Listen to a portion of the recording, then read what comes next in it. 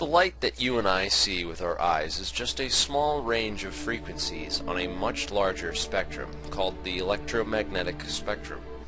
Different frequencies of light interact with matter in many different ways depending on the atomic structure of the material and its electromagnetic properties, also depending on the frequency of the light that's interacting with it. For instance, glass is clear to us because it permits light in the visible frequency range to pass straight through it, but move a little higher in the spectrum to ultraviolet and glass is no longer see-through. X-rays are another example of this. In the X-ray frequency, our bodies are clear, like glass, almost, while our bones are not clear because they have a different structure than our skin and organs.